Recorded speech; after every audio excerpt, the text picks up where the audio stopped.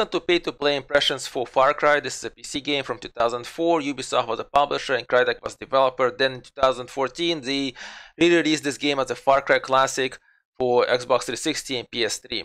Now, there were also games called Far Cry Instinct, Evolution, Vengeance that were released for original Xbox 360 and Wii, but they started off with the premise of this game and then they modified things and removed well, it's not as much of an open world in those games, but there are other abilities that given to the character, the ability to dual wield and so on. So they're not the same game, and I haven't played them.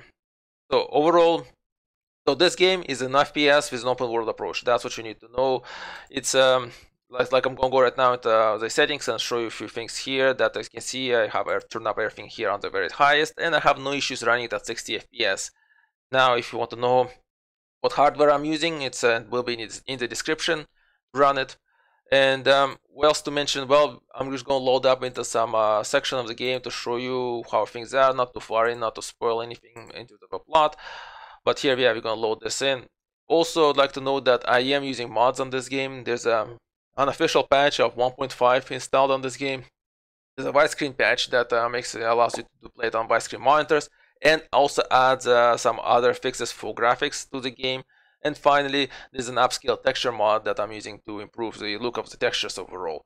So, given all that, I'm going to show you right now how the game looks like. Hopefully, everything's going well. It's still loading, but hopefully everything's going to run okay. Here we are. As you can see, it's a very lush tropical type of situation. We are on a tropical island, so that's no wonder we are seeing this this way.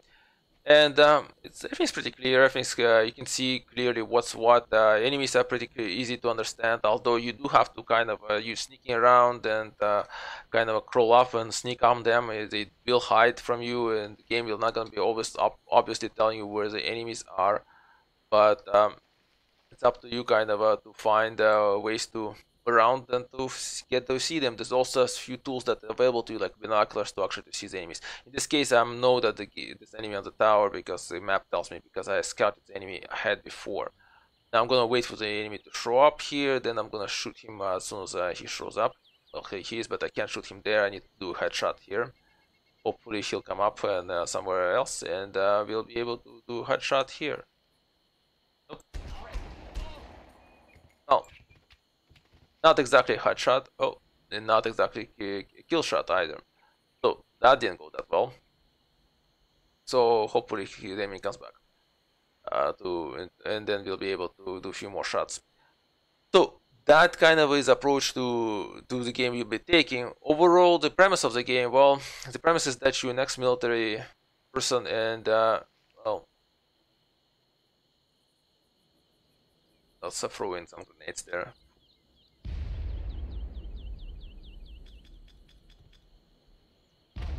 There we go. That dealt with him, but that also alerted everybody in the area now to me, and that's not good. That means they'll be coming at me, and that's the reason you shouldn't be doing this kind of run and gun type of approach to the game. But as well do it now that we're already so deep into it, right? No point to try to do something else. There's a sniper there. Hopefully we can take out the sniper this way. There you go. The sniper killed us off. So this is not the way to approach the game. You do have to sneak a lot around, but that's not always possible. There are kind of areas which are not sneakable. By the way, there's several difficulties for the game. I'm playing on the highest, and there's also ability to have the kind of AI that automatically adjusts the difficulty for you. I didn't use that, but maybe I should have. Maybe that would have made the game easier for me, because there are situations which just got me totally frustrated. So overall, like I said, visually good. I gave you the premise of the game. No tropical island, ex-military tap on. You run around shooting enemies because you transported the person to the island, and now you know things happen. Now you trying to save yourself, trying to save that person, and on and so on. So there you go. I don't know why we just had a hiccup on the visuals. Maybe that's because I'm recording, maybe because I'm loading the game too much, maybe because I've been running the game in the background was kind of rehearsing, not sure. Or maybe, you know, combination of all the elements. When I was playing the game, I had no issues with the game always running at 16. So what else should I mention. Besides actually the cinematic in the game, I should mention that cinematics don't always work in the game. There are some that don't really work for some reason. Some work, some don't. For that reason, if you want to really know the story, the game doesn't really tell you. The fact that cinematics don't pick up on the full story doesn't help, and so as a result, I would say you should consult the manual to know actually what the plot is and so on. Otherwise, you kind of be piecing together things. The game tries to tell you through the gameplay, but like I said, some stuff is missing. But the game does teach you everything that you need to know, so you don't really need to open up the manual to learn anything else. Okay, so I'm gonna try to crawl up here. I'm gonna show you a situation here. There's a helicopter here, and this ship is one of the areas where you can't really do much in terms of open world because it's a very close-in places. But I don't have to deal with a helicopter by going up there and firing at it there. That way. It's possible, but there are other enemies up there as well. So I don't want to deal with all those other enemies. So instead, I'm just going to go ahead and deal with a helicopter from here, where I do have more cover and capabilities to deal with the helicopter. I'm just going to approach from here. Helicopter will eventually decide to get down. I'm gonna use that fact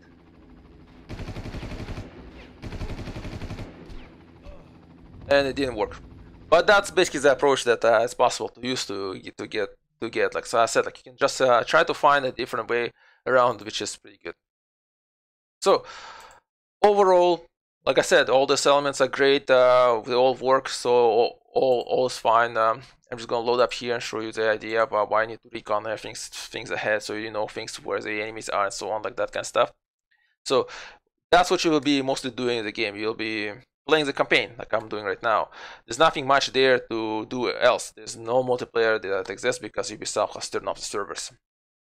So that's it. What else to mention? Well, also I would like to mention the fact that let me get up here, and I'm gonna crawl up and use a foliage for cover, so I can actually review what am I getting myself into. See, there you go. I can look up at the different enemies here, and there they are. Like the game shows me, and as I look them up, game marks them on my map. So now I know where these things are, and so I can try to avoid them. And this is what you tend to usually, how I approach most of the maps here is you try to avoid as much as possible the enemies. You only kind of engage them whenever you have no choice. Now there are issues with this approach, that is the fact that the game uses save point system. So you don't know when the game decides to save. So you could actually crawl halfway across the map and then the game will decide finally to save. Or maybe it doesn't. And you get killed and you have to repeat the whole exercise all over again. That's what I think also frustrated me. That, and I think, and the fact that the story is pretty generic here, is that in the end, it's why I decided not to finish off the game, because it was like, okay, well, I get the situation, the story, it's not that fun, and kind of going through all this over and over again, through different maps and kind of learning the lay of the land, making sure that I know how to take down this or that enemy so that the other ones don't respond and so on, ends up being not that interesting. Again, I'm really not sure why I'm getting slowdowns. Like I said, maybe it's something to do because I'm running recordings right now in the background and streaming this and so on. So that might be causing the slowdowns. Usually I have no issues at 60 FPS running this game. So, so that I would say this is this is not something against the game that you're seeing here. This is something on my end that's a problem. So I would say that's overall generally everything that to say about the game. So it's a good game. Elements all work. Everything works. So I cannot really kind of complain about that part.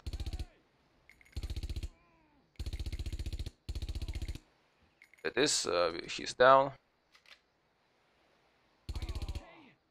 There's another one down. This is gonna be number 3 somewhere. So I'm just gonna crawl up through the village again, hide myself so that there we go. So that's usually the approach that you should be taking. So, but I actually they've been saying is about the coolness of this game, and I would say it's a cool game. The reason for why it's a cool game, well, because the game does have cool elements, such as you can paraglide and shoot rockets from a rocket launcher at the incoming helicopters. That's pretty cool. If there was more of this kind of elements, it would have made the game even better, but even higher in a cool rating. But those elements so far have been limited. So I would say it's a good, cool game. Well, that's all I have to say about this game. Thank you for watching and for listening. If you like this video, please like it. If you didn't like it, don't like it, and please follow and subscribe.